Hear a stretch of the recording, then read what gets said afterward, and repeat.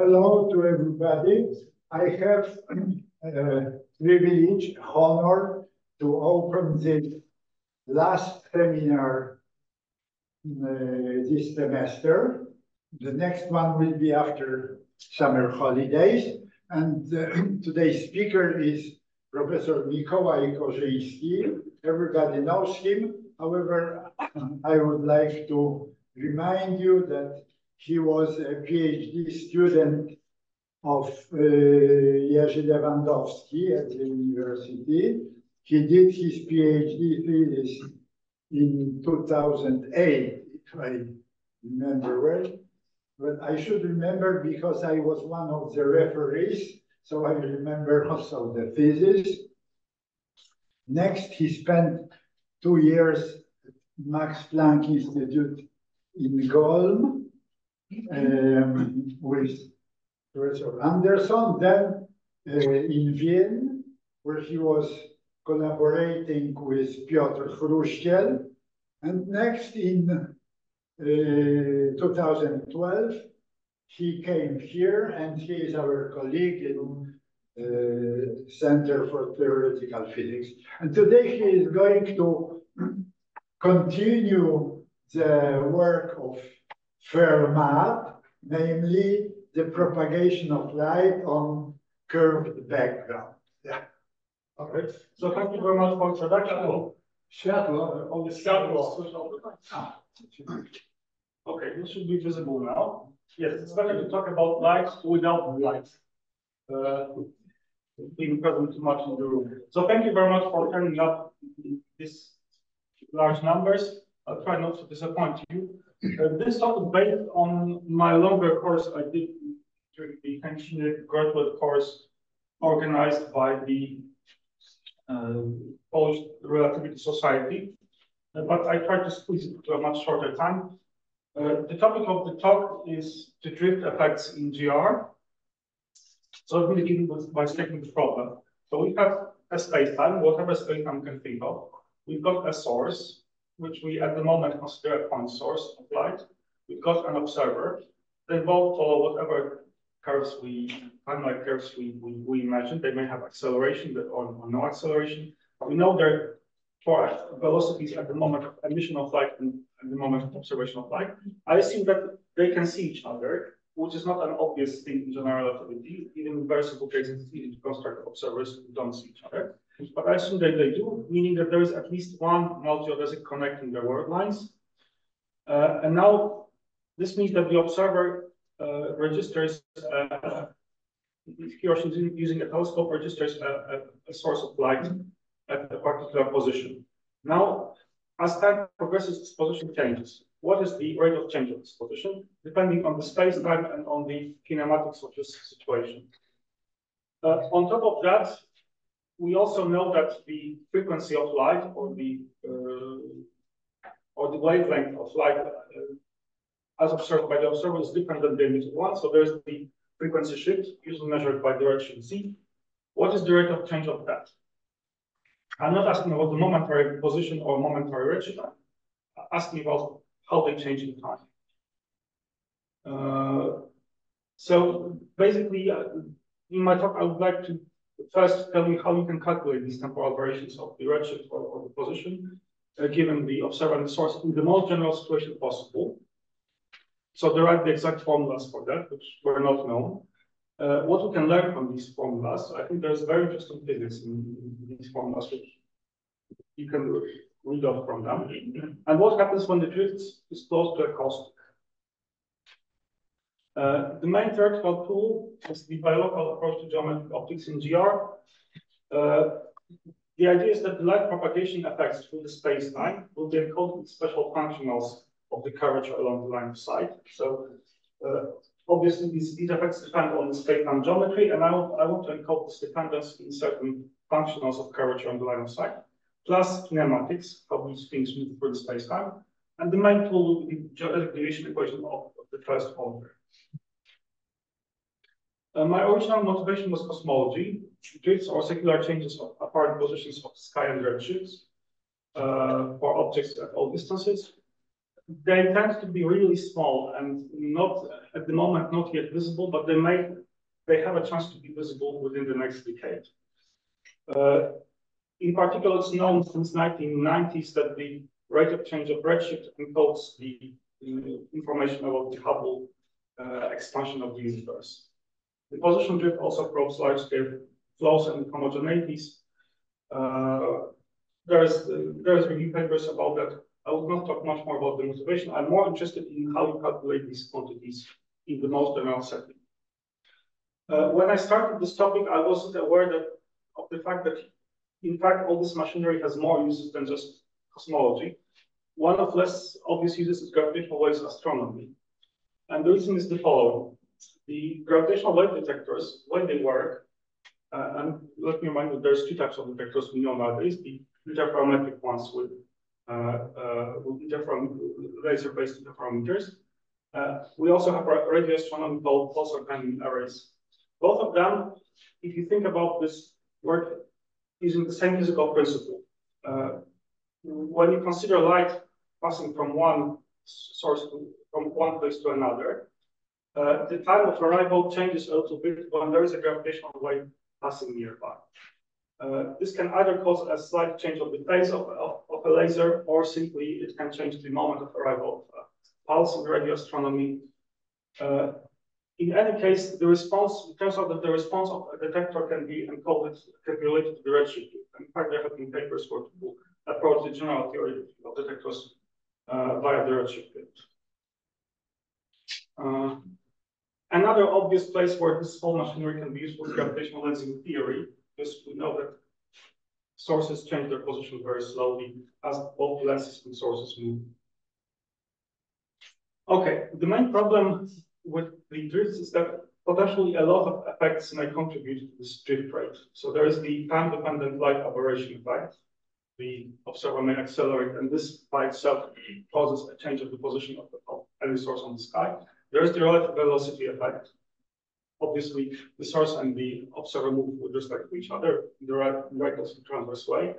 There is a time-dependent Doppler effect, and there is light propagation effect, time-dependent gravitational light bending, which can cause apparent position change, gravitational lensing, variation of gravitational potential, interaction of light with gravitational waves, and whatever else. So you could, in principle, pick a coordinate system in each case, derive appropriate expression. There's nothing wrong with that. My main problem is that it's difficult to draw any kind of general conclusions if you state the problem this way. And another small one is that the expression you get will probably be strongly gauge dependent, which makes taking physical conclusions from that a bit difficult. So my idea was to state covariant and derive expressions in terms of kinematical variables, so for velocities and accelerations, and spacetime geometry along the line of sight. So the geometry within this narrow tube around my traditional null geodesic. And by geometry, I simply mean the Riemann curvature tensor, which encodes the geometry in a covariant way. If you know something called the Sachs formalism, then there is something that Sachs formalism works more or less in this way, but it's used for momentary observations, not for data. And the idea is that these expressions need to be geometric, so exact, automatically taking care of all GR effects, most general possible, so they should be applicable with no restrictions. Expression in terms of kinematical variables and geometry along the line of sight. It means that the complicated dependence on the kinematics is completely separated from the dependence on spacetime geometry. And it's also a good starting point for various approximation schemes. I assume that we have a point source, that geometrical optics works, and we are not on a caustic. What I will draw your attention to very interesting physical consequences of these drift formulas.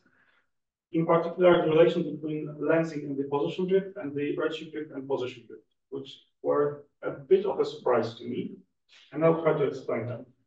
The main tool is the first order geodesic division along the null geodesic. This is the papers I'm referring to. So before, can you explain in that context what caustic means? I wanted to take a spoon. I forgot to take a spoon from the cafeteria. The best way to see a caustic is to take a spoon and see what happens when you shine light on the spoon. What happens is that light rays focus on a lower dimensional manifold, which you see when you as a piece of error. So it's a situation when you have a family of light rays and they just focus on a lower dimensional. Yeah. As simple as that. So for example, a focus you have geometry like space-time, and there might be such situations happening. Yes. So you have light rays, a two-dimensional family, and some focuses on a lower dimensional. So the simple focus is also. Yes, it is also possible. But okay, there is a whole complicated theory of what kind of shapes can arise in this case. I will not touch that. I will just tell you that interesting things happen when you have this. Can you show the previous slide? Or just to see the papers. Yeah. Okay, so when you want to define the position drift, there's a fundamental problem. You have to somehow define what do you mean by fixed directions on the sky. And this is not an obvious problem, as astronomers know. So momentary position on the sky is a well-defined concept. We are in geometrical optics approximation. We can imagine a ray from the observer to the emitter. I like shooting rays from the observer to the emitter, not vice versa, because from conceptual and numerical point of view, this is very often more interesting. You take the tangent vector, which defines the direction of light propagation. It's a null vector.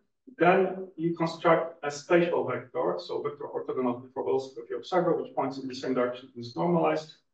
You can show that this is basically the formula. And this gives a spatial formula.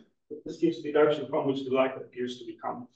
But we also need to somehow be able to compare these directions along the different points in this world line. And the problem is that there are many choices possible. You can make a reasonable assumption. You want to have conserved angles between fixed directions. If you consider two directions on the sky fixed, you would like the angle between them to be fixed. There is two possibilities. One of them is to use the local physics around the observer's world line. For example, you can use a set of gyroscopes to define fixed directions on the observer's sky. If you are familiar with the gravitational experiment, the satellite experiment, this is more or less what they did. Among other things they did, they followed, they looked at the position of a star with respect to a fixed directions given by a gyroscope. But this is not what astronomy uses nowadays. Rather, people prefer to use the positions of distant objects very far away, or fixed quasars. And that's the standard method of defining non-rotating reference frame in astrometry. Let me point out that this is not exactly the same thing.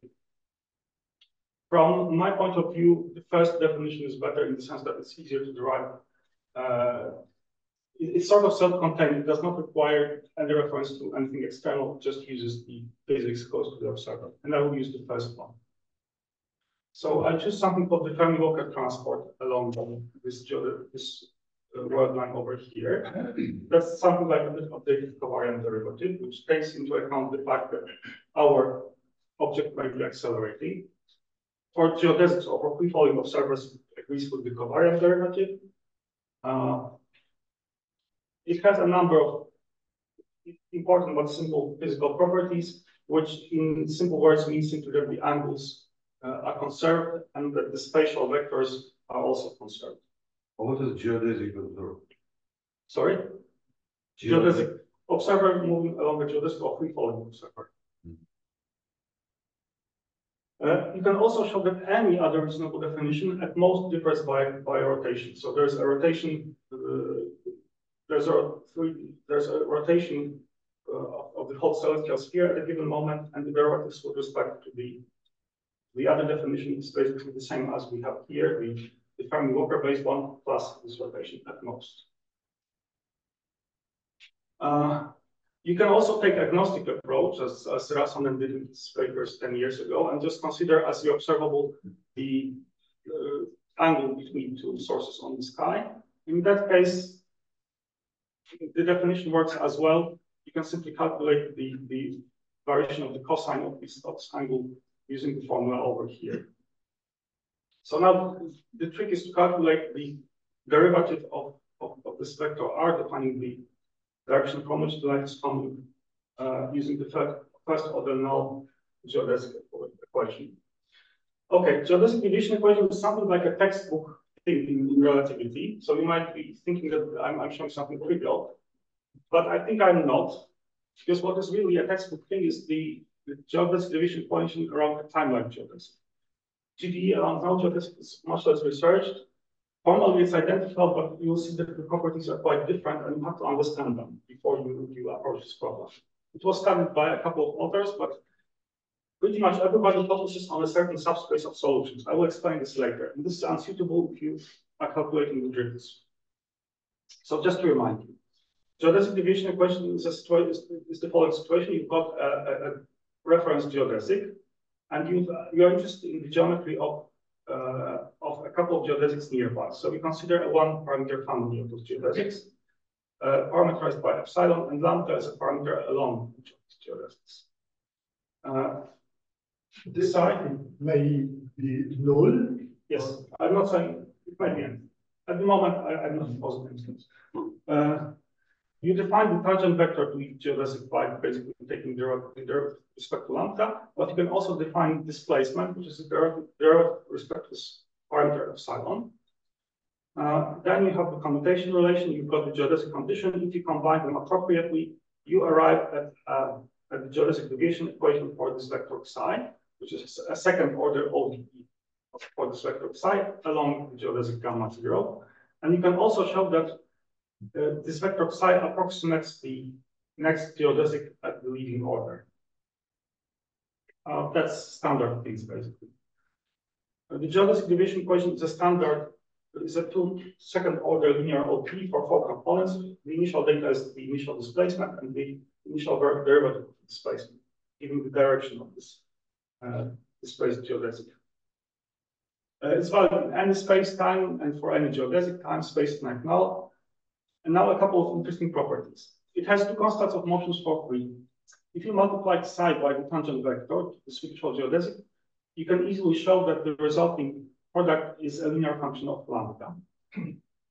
So you get 2 constants of motion for free, A, which is the free parameter here, and B, which is this thing over here. On top of that, there is some gauge freedom. You're always allowed to add to your solution something proportional to this null vector L, with the proportionality being a linear function. And you recover another solution. The second solution is not really any geodesic, it's just a reparameterized neighboring geodesic, where you have just slightly altered the way you identify points of this geodesic gamma 0 and the points of the displaced geodesic. So there isn't much physics in here, but you can also formally add a linear function times L. This generates invisible non-reparameterization of geodesics without affecting the path of Q gauge. And an important point is that this is, as long as you're in geometric optics regime, this is really pure gauge. No observable depends on adding something proportional to L. Another thing is the symplectic property. If you have 2 solutions of the geodesic deviation equation, you can show that the symplectic form of this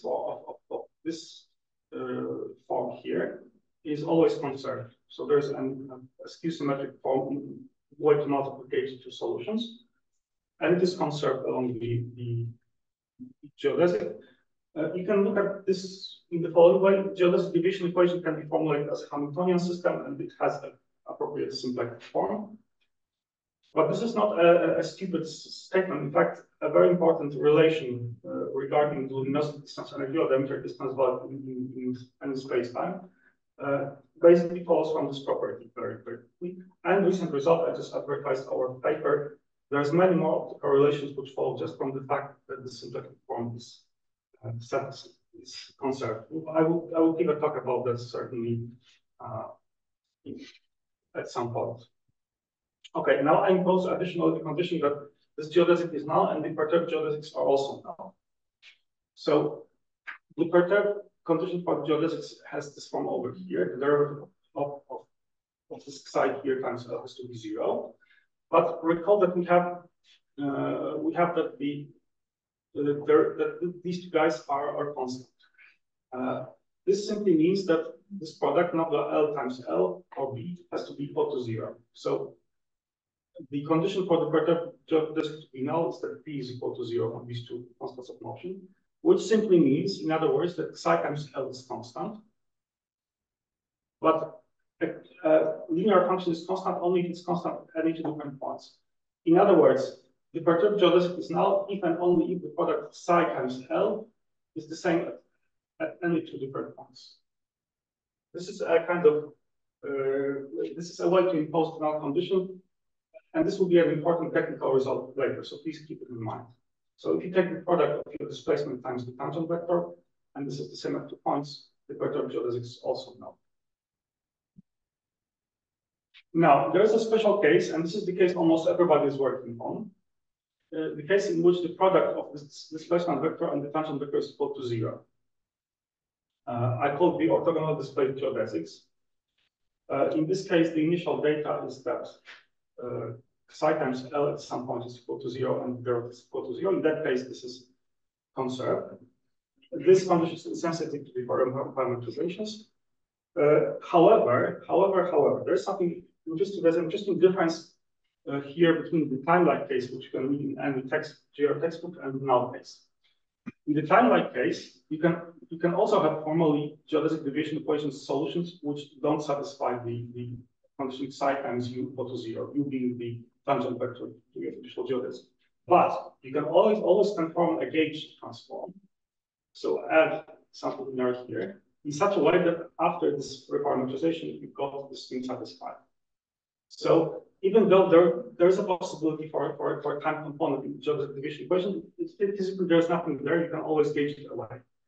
So that's imposing this simply means that you have a bunch of observers and you use appropriately synchronized time in each of these observers. But in that case, this trick does not work.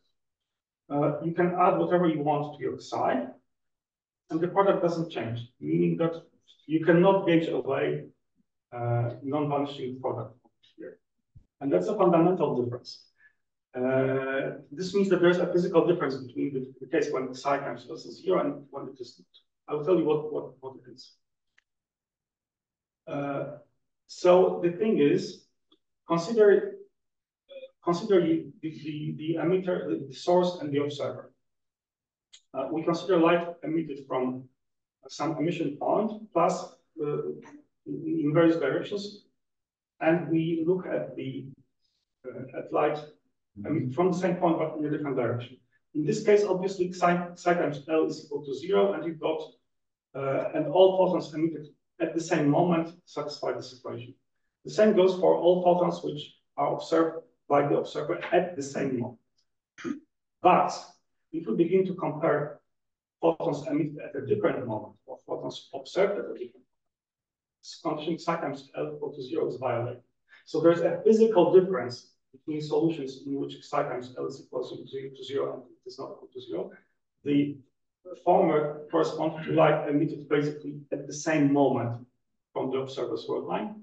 Whereas if this product is not equal to 0, we're talking about photons at different moments. So unlike this special case, there's a physical difference between solutions for which this is 0 and those for which this is not 0. Okay. We look at this equation always in a tetrad. So we pick an observer, we find vectors. One vector, we align one vector with direction of propagation called R, and we use two transverse spatial vectors to parameterize transverse vectors. This is called Sachs frame or spin vectors. We can calculate the energy registered by the observer, but there's a very important observation. It's not that trivial, but it's quite important. Now imagine somebody takes a different observer or a different for velocity here. Picks the third vector to be again aligned with the direction of propagation L, and picks whatever vectors EA over here we have. Now it turns out that the transverse vector E bar with the vectors used by this barred observer, they're related to the vectors of the unbarred observer by a rotation matrix, two-dimensional rotation, plus adding something proportional to the null vector L. And we call that adding null vector L has no effects in geometrical optics. This is pure gauge. In other words, we may politely ask the other observer to rotate these two vectors in such a way that they're completely aligned, and the difference is only proportional to that. It's very interesting, and it means that, in a sense, transverse components of vectors, in a certain sense, are frame-independent things. I will explain this in a second. So we can consider the vector which gives the apparent position of a photon, given an observer here at a given moment. We basically project a momentary vector x to the constant time claim over here. And you're talking about photon, but do you really mean a single quantum? Or no, just I will tell you this. I mean a light ray. Sure. Okay, it can be a light ray. Okay, so I consider a light ray which is orthogonally displaced. This corresponds as I use a photon on the same wavefront. Now it turns out that the apparent position on the screen space, if you calculate with respect to one observer and the other, is precisely the same. So for orthogonally displaced photons, but only for those, the position on the screen space of orthogonally displaced photons is a Lorentz invariant. This is a non-trivial statement. It means that even though each of these observers uses a physically different screen space, they see the same components over here, and in a sense the same picture. This was formulated by Sachs in a very strange way in Sachs shadow theorem, but it's a quite important thing. It gives certain Lorentz invariant meaning to many quantities we define later. Another way to look at that is that we define something called the perpendicular space. We take vectors orthogonal to L, divide the space by L, and this is something like an abstract screen space which is independent of the observer who performs the observation. It turns out that there is a metric defined in this space, and you can basically perform whatever experiments defining the position of a light ray in a frame-independent way. Okay. The last point here is the Jacobi matrix. So we imagine we've got an observer. The observer sends, this is supposed to represent the light cone of the center of this observer. In the curved space-time, light cones are not very nice and smooth surfaces anymore, but this is more solidified. We pick a reference null geodesic and we consider a slightly displaced one. So one sent in a slightly different direction initially. It turns out that and we send it backwards in time. It turns out that the transverse vector can be written down as a matrix DAB times the initial displacement. This DAB satisfies an ordinary differential equation and is known as the Jacobi matrix. It has a very important physical, there's an important physical interpretation of this quantity, namely, it translates between the transverse displacements over here and the angles on the observer's sky. More precisely, if you take the inverse of this B multiplied by this prefactor over here, what you get is the magnification matrix, which physically relates the physical transverse distances to angles on the sky. Okay. So to summarize, the geodesic deviation equation is formally identical to time-like case, but in fact, if you look more carefully, it's very different. There is a special subspace of orthogonal displaced solutions, which corresponds to momentary emission and observation. And this is where we understand the geodesic deviation equation very well. There's a component around L, which is pure gauge, and there's a lot of algebraic relations and conserved quantities we can use to simplify our problem. Okay, so now we can look at our physical situation. We've got a source, which is moving along a word line, and an observer which is moving along a different word line. We have a one-parameter family of null geodesics which connect them. And now we parameterize these null geodesics with the observer's proper time because we want to measure all derivatives with the observer's proper time. We've got the null tangent vectors at each point. And now I define the vector x, which is supposed to represent a small variation of these null geodesics with respect to the other. The idea is that in order to calculate the drift, we need to calculate this vector field or find an expression for it up to adding something proportional to L, and in terms of the momentary for velocity of the emitter and the observer. plus some functions of curvature. I'll tell you how you can do it. X, which is this violet vector here, has to satisfy the geodesic deviation equation, null geodesic deviation equation. At the point of observation, it has to agree with the forward velocity of the observer because it corresponds to the time flow along the observer's forward line.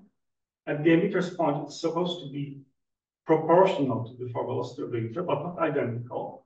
Why? Well, keep in mind that we have to make sure that each of these geodesics remains null. This means that as we slide one endpoint over here, in one way, we have to appropriately slide the other endpoint in order to keep the null and the null condition satisfied. So the most we can hope for is to have a proportionality here. And on top of that, we have to impose the null condition. But we have found out that the simplest way to impose the null condition. Okay, at the moment, the problem with this thing here is that at the moment, this is neither an initial value problem nor a boundary value problem, because we've got, we almost have a boundary value problem with the second order ODE, linear ODE with values on two endpoints, but there's an unknown proportionality constant over here, plus the null condition. Now we would like to make it a proper boundary value problem. So we use the fact that in order for this geodesic to perturb geodesic to remain null, we need to have this product constant on both endpoints. If you plug in, it's easy to see that this constant C is supposed to be L times U at the observation point divided by L times U at the emission point. And that's nothing but 1/1 plus Z, where Z is the redshift, the momentary redshift in the emitter and observer. And that's not a surprise. This quantity over here, in a sense, represents how the flow time of the emitter is seen by the observer.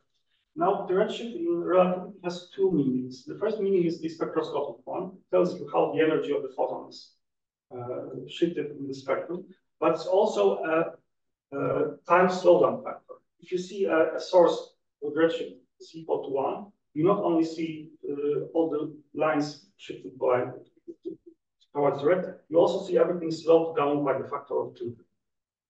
And that's what this formula tells me. Now, after this simple calculation, we've got a proper boundary value problem. We know that this vector to the x has to have this value over here, this value over there, plus it has to satisfy this equation. We can try to find a solution. This way of finding solutions is a little bit tricky. I will shortly tell you what it is. So x times L is not equal to 0, so it does not correspond to orthogonal displacement. That's a bit bad. We understand the geodesic deviation equation in the transfer direction a little better. But there's a simple way around it.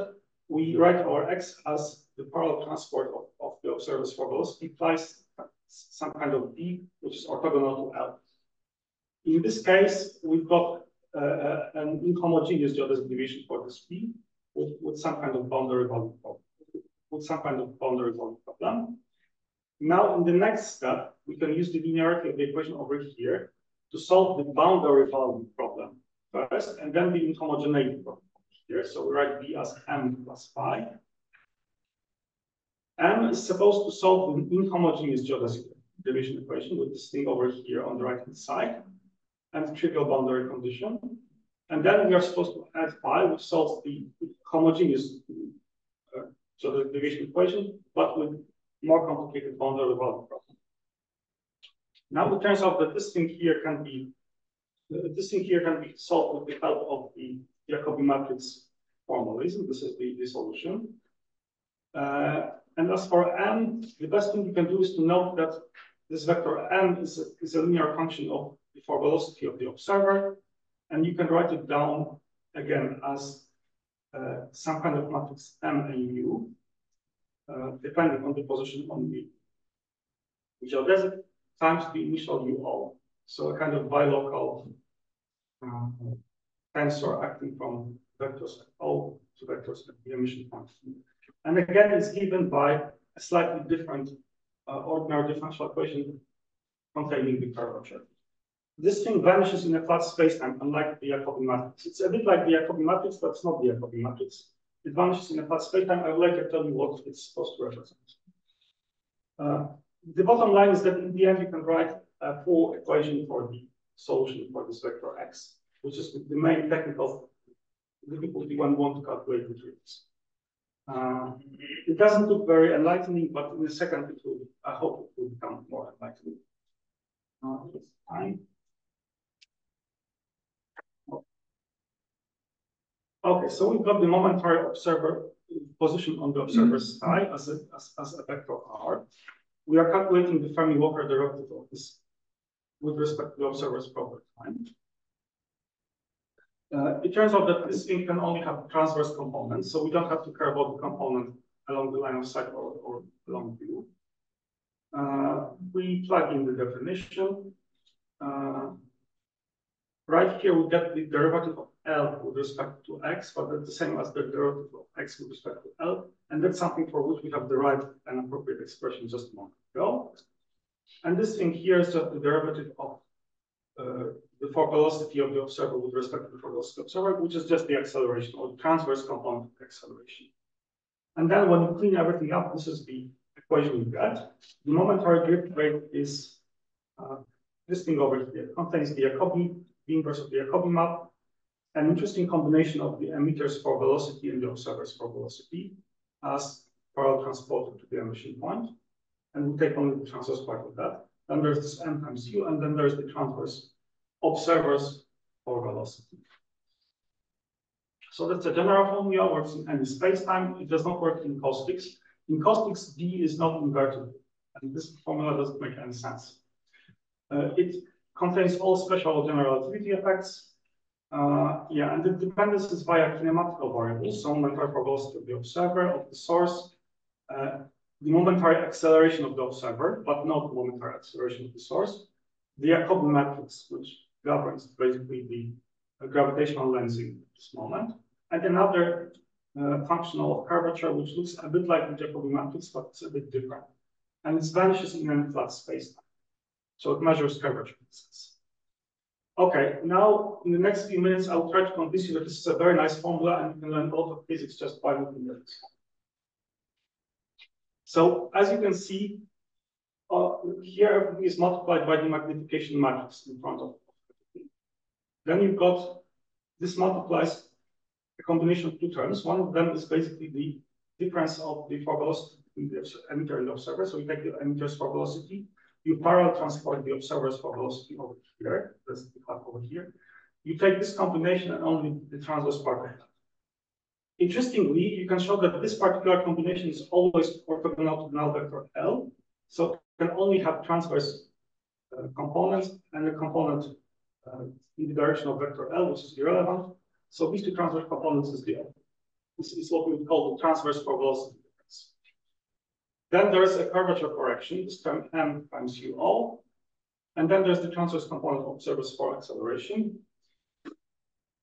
In a flat space-time, it's easy to show that this degenerates simply to the inverse of the distance between the observer and the emitter, which then multiplies this forward velocity difference.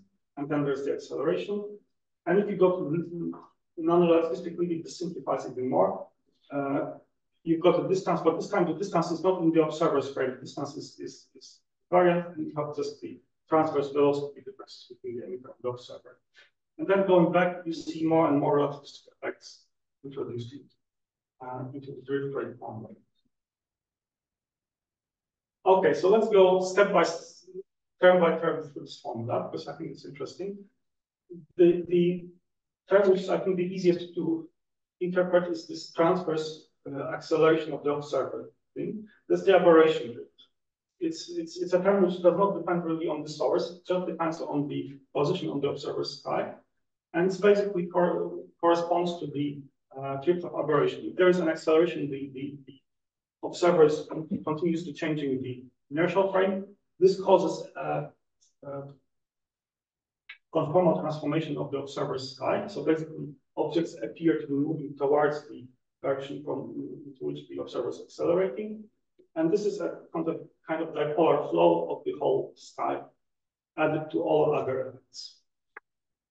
I mean, you could have guessed that this is going to be there. Then there's a very interesting physics contained in this term over here. That's the transverse forward velocity difference, but the emitter's observers is multiplied by 1/1 plus z. This obviously slows down the drift rate for redshift sources, but speeds up the transverse drift rate for blue-shifted sources. So drift rate doesn't just depend on the transverse velocity difference; it also depends on the emitter's radial velocity. And this is a known special relativity effect, whose extreme case is something called the apparent superluminal motions. So we consider the emitter's velocity to be very close to the speed of light, and to be directed very much towards the observer with a slight component in the direction x and y. It turns out that in this case, the drift rate can, in a sense, exceed the drift rate for a transverse light front. So we imagine that there is a light front emanating from a point here. So there's a bunch of photons traveling along this light here, and for example, illuminates some kind of gas. You can see that this is called light echo. You can see that this illuminated portion is growing at some rate, but you can also have a much slower than speed of light object moving towards the observer with a slight velocity over here. It turns out that with appropriately playing with numbers, this transverse rate of this thing can be much higher than the transverse rate of light. That's called apparent superluminal motion, and it's observed in fact in powerful jets of quasars. This is M87, and here the apparent velocity is close to 6c. Usually this is explained a little bit differently, that simply it's the time of arrival effect. But in this formula, it's also present, and it's because of this 1/1 plus c over here, which amplifies the transverse drift rate if there's a strong blue shift. Then there is the magnification matrix, which multiplies all of that over here. And that's interesting. It shows a direct link between the gravitational lensing, or the how big an object appears, how much its image at the front, and the drift rate. In particular, we are very close to the caustics. The amplification of drift rate is possible. So imagine that in the caustics we know that the Jacobi matrix is it's approaching zero. It's approaching zero. There's a degenerate direction, which means that the inverse times this direction is basically approaching infinity, which means that if there is an appropriate component in this combination over here, the drift rate may also approach infinity. Recall that the caustics is exactly a situation when light rays emitted from one single point begin to cross along a lower dimensional subspace. Okay, so let me show an example when this happens. We've got some kind of distance light sources we see over here, and we imagine that there is a gravitational lens, a heavy object right in the middle. It causes the distortion of the image. Some of the images appear as arcs. These are the images which are simply very close to this position is very close to the lens. Then there is a subspace in which indeed DAB is in fact degenerate. That's the red circle over here, so-called the critical curve. And now imagine that in this setting we've got a source which is slowly moving in the transverse direction. And see what happens. Oh, that's a PDF. I see. Okay, sorry. In this case, I cannot show you. What happens simply is that the drift rate speeds up very quickly when it almost touches this critical curve. In this case, what happens is that this source becomes very strongly elongated in one direction and also speeds up. And this is exactly because in this case, both the magnification matrix goes out of one direction. I find this very interesting for the following reason. It turns out that in strong lensed systems, it is possible. It turns out that it's possible to see very, very strange things. In one strong lensing galaxy cluster with a strong lens background galaxy, a group of astronomers managed to notice for a couple of years the image of a single star and even a possible counter image on the other side of a galaxy at z equal to 1.49. Now, seeing an image of a single star located that far away is absolutely impossible unless it happens to be very close to a critical curve, which adds an additional magnification estimated to be 2000. Now, if the image can be magnified 2000 times, this is due to the elongation of the image in one particular direction. But it's not possible to resolve something like that. But if the image can be elongated 2000 times, it also means that any type of transverse motions can also be amplified 2000 times. So we can provide distant sources. When you have strong lensing, it should be possible to amplify the transverse motions. And I think this could be an area of a future direction of research. So if we're lucky, drifts may get amplified by 3 orders of magnitude in strong lens systems. Caustics are very good transverse motion amplifiers. Okay, and the last term I wanted to talk about is this M term. It took me some time to understand what it actually means. It's very much a general relativity effect. A term like this appears over here. But I think I didn't manage to figure out the physical meaning of that. So GR is a curvature effect. If there is no curvature, there is no M. It's a geometrical way to look at this term is that it's the difference between the parallel transport and the transport. We take a vector parallel transport to the emission point, but we can also take null geodesics, which are initially parallel to this one, and drag this vector field along these geodesics. In a curved spacetime, we don't quite get the same thing, and this difference is exactly M. That's not a very physical definition, but after some time, I managed to see what exactly M encode. M encodes the violation of the Lorentz symmetry in the curved spacetime. How? Well, I will explain in a second. So consider a flat spacetime with no source and the emitter with no accelerations, just moving through the spacetime. And we're calculating the drift rate.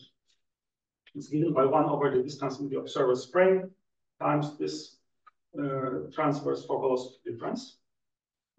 Now imagine we boost both of the observer and the emitter's for velocity by the same type of boost. Lambda mu is a Lorentz matrix. Are we going to recover the same drift rate? Question to everybody. So we've got a source moving with drift. We've got a source and observer. They're moving with respect to each other. We are in cosmology spacetime. We boost both of them. Is the drift rate conserved or not?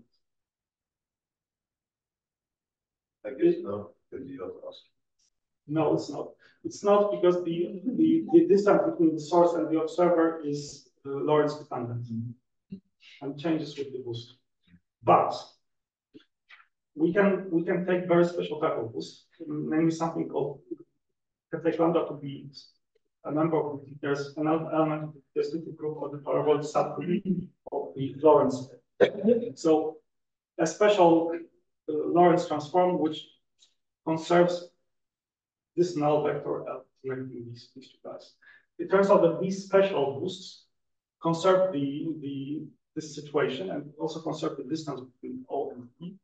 These are basically transverse boosts plus a bit of rotation plus a bit of boost with respect to Z, but it's mainly, you can think of them as boosting the transverse directions plus small corrections.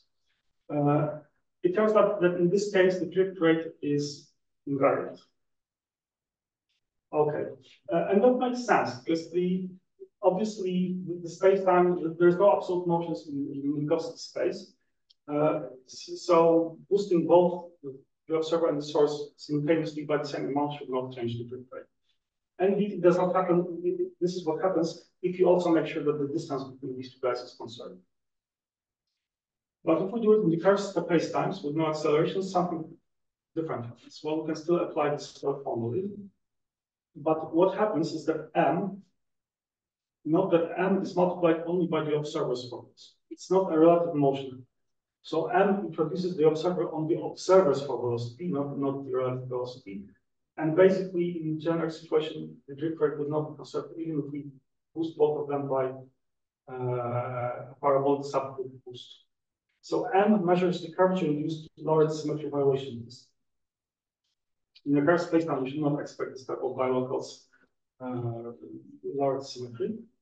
it's not surprising. Think about standard gravitational lens. You've got a heavy body somewhere between the source and the observer, and this body obviously has its own rest frame.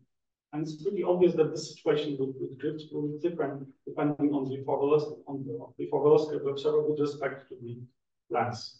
So apart from the forward velocity of the emitter and the observer, there should be a dependence on the forward velocity of the lens and enters via this M over here. So M measures the Lorentz symmetry violation. It also plays an interesting role if you have observers in gravitational bound systems. So when you look at the gravitational bound system, you might become a little bit suspicious regarding this formula because it contains only the non-gravitational transverse acceleration. There is no gravitational acceleration here. If there is no gravitational acceleration, there is no acceleration term. And you might think that for the observer which is accelerated in the gravitational field, but not otherwise, there will be no aberration drift, right? Because in this case, W is equal to 0, and there is no aberration drift term. But we know that there is an annual aberration of the Earth, even though it's in the free fall. So it seems to be a bit of a contradiction. There isn't any if you do your calculations correctly. So you consider an observer in the finite potential well, or between, for example, a body and a source very far away. I also assume static potential and phi vanishing outside some kind of radius. I assume it's sort of far away. What you can show is that this M term, you can calculate the M term, you plug in everything here, and the M term produces a term proportional to the transverse derivative of phi, the gravitational potential, at the observation multiplied by minus UO.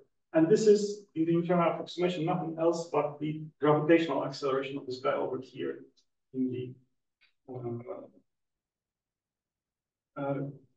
in this gravitational field, meaning that M saves the day and adds the aberration drift from the gravitational acceleration to the total acceleration. So even if your body is in a free fall, but it's accelerating with respect to the because of motion in the gravitational field, this effect is there, but it's contained in M. Okay. Now, okay. So just a few words. Has anybody measured anything like this? Well, of cosmological distances, the drift is a sum of cosmological systems, the cosmological signal, the transverse motion, and the local kinematics. And you can perform a multipolar decomposition of this signal. The local kinematics is dominated by the acceleration of the solar system with respect to the galaxy. So the whole solar system is accelerating, and this corresponds to a drift rate of across the whole sky of the order of 4 microarcseconds per year. Then we've got the transverse motion of the solar system, which produces a parallax effect. That's about 78 astronomical units per year. And there's 10 to minus 1 microarcseconds per year for objects at distance of 1/10 of Hubble rate. And on top of that, you've got the transverse motions of the sources, which produces a noise on top of all of that. Let me advertise another paper for us. With Asta Heinesen, we approached the problem of redshift and position drifts in a non-isotropic situation when locally we do not assume the Hubble flow to be isotropic, and we basically considered what kind of data you can draw from this type of observations. What people managed to observe so far is only the secular aberration drift from the motion of the solar system, from the acceleration of the solar system. It was first done using radio astronomy and data from 20 years, basically positions of 555 strong radio sources using VLBI radio astronomy, and they managed to note the general dipole corresponding exactly to the position drift. Then there was another pretty similar measurement performed using, again, VLBI and data from a longer period, resulting in a slightly different estimate, but also roughly pointing to the position of the center of the galaxy. And then Gaia, in its last data released, performed the optical counterpart and also found fairly similar dipole on the sky, dipole deformation of the sky probably because of the acceleration of the solar system with respect to the galactic center. So this kinematical effect is the only one that has been observed so far. On top of that, there was a bound on the octopole, which can be related to the gravitational wave background. Okay, we won't talk much about that. Okay, so position drift equation summary. It relates the lensing position drift. It involves the transverse velocity difference, but also a sort of absolute velocity term present only if there's a curvature term, and contains an aberration drift for non-geodesic observers. It's 5 more minutes. So I think we can have just questions. Yeah. Some of those funny effects related with caustics you may observe when using curved mirror, for instance. Okay. You're looking at the bottom of the swimming pool. That's true. Okay, go ahead. Okay. You assumed from the very beginning that your source is producing coherent light. Yes. There is this study of Emil Wolf showing that if you account for incoherence, then even in cosmic space, there would be some drift, some shift of the frequency. What do you think would be the impact of this partial coherence or incoherence of the source on your studies? So I read this paper once or twice, and in my opinion, it will depend very much on the details of how the measurement is made. It will depend on the details of the measurement is made also. Yes. I'm not very much doing instrumental, but I can imagine that. Okay, this is done differently in different situations. In the VLBI measurements, what they do is they basically filter an appropriate frequency and then compare the phases from different telescopes. In that case, this non-coherence. But the spectrum of light, whatever the instrument that you are using, is always basically computing the Fourier transform of a correlation function. Yes. Right? And that one, of course, depends on the coherence. Yes, and this. Okay, so I think the answer is that it depends on the way you perform measurements, but I didn't put that yet. We have online. Only? Well, the online participants question. Online. Question from online. Okay. Who is? Wojtek Helwig. Go ahead. Wojtek, ask your question. Oh, he just typed the. If you type the question, maybe you could. If your formalism and especially redshift drift to be used to constrain major potential, WEP breaking.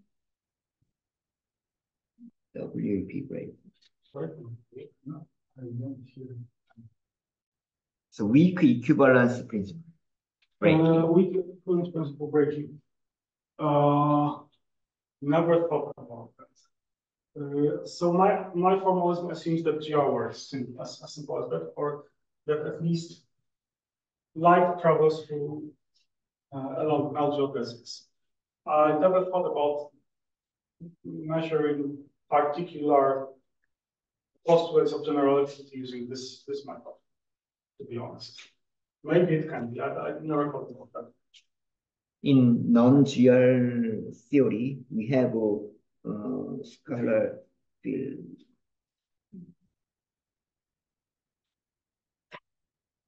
Okay, so what happens in non-GR theories? In non-GR theories, typically you have two metrics. One of them is the one that sort of matter sees. Another one is the metric which you plug into the Einstein equations. So I just assume that light travels along null geodesics of this matter, of the metric the matter sees. In that case, you can apply it. If not, then you would have to modify it. Can it be used to distinguish between these theories? I don't know. I never thought about it. Okay, any other question from the audience? If no, we thank again. And see you within 3 months approximately.